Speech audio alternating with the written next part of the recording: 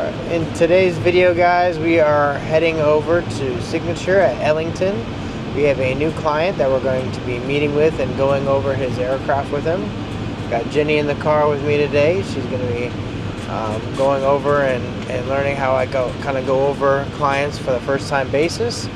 And then we're going to be doing an exterior detail on this aircraft and maybe hook him up with some bright work cleaning as well. Unfortunately, you can blame me on this. I usually wipe the bottoms of the engines down every few days, but I haven't done it here for a while, so it is dirty. Both cowlings. Yeah, no problem. I think this one's in better shape than. Oh, come on now. I mean, yes. I mean, it's gonna take a first real cleaning, really, mostly, and then anything. Again, on this side, but we got a little streaking and the crap, the grease coming out of the. And the APU blows it up on there all the time. Exactly. So, like and that time when we did the heavy maintenance last time, we were up in Conroe. They did it up at the service center up there, and they detailed it, but they must not had ability to do this. So this is going to be kind of bad because that tail has not been touched for a while. Yeah. Are you okay with that? Freak sharks. Okay. So, yeah.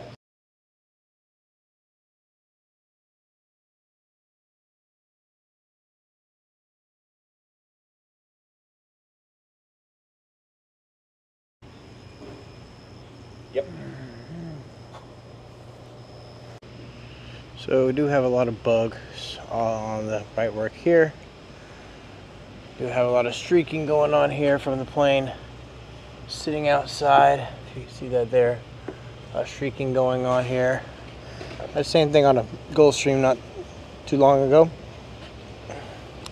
It's like whatever was wiped here, sprayed, wiped, kind of maybe etched a little bit. A lot of bugs on the radar dome there.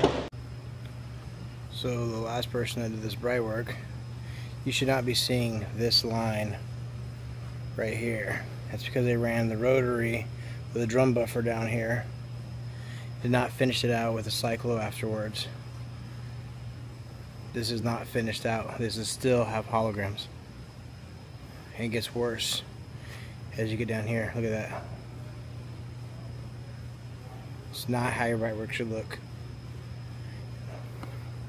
We're gonna fix this today.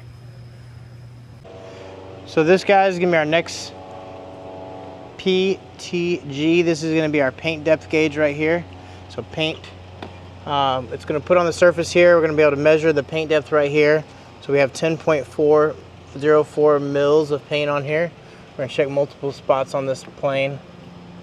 10.043 mils. 9.65, so you can see how much mils this plane has. A lot of planes are always going to be single stage paint, so this is always something that you're going to want to know as far as the kind of paint that you're dealing with and how much paint you have to work with before you kind of go through those layers. So we're not going to be doing a paint correction on this at this time. 7.63. We're not going to be doing a paint correction on it this time, but just for us to know for future knowledge when that time comes how much paint is on this plane.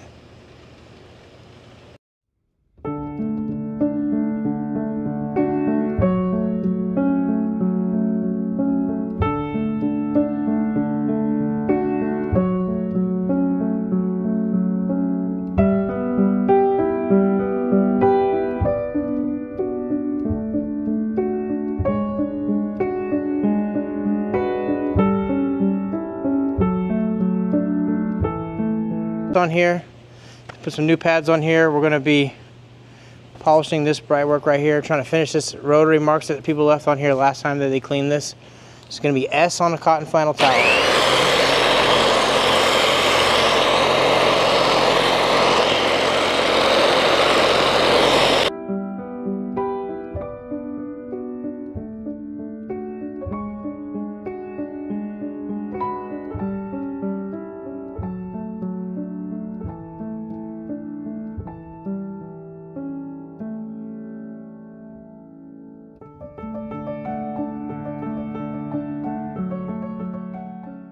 what I'm looking here is I'm looking to pick up the polish here, move it on the metal here, and darken it up. And when it gets all dark, nice and dark, then I'm going to rotate sides on this pad here to a clean area to pull the polish off the surface.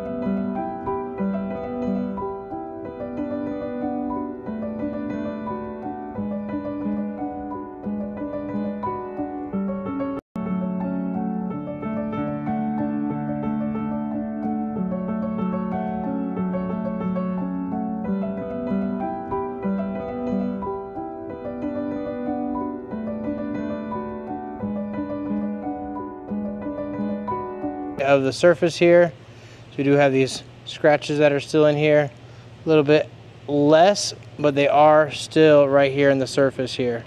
So what we will do is we'll cut this with the drum buffer and then come back and hit this out with the S polish again and really finish this out.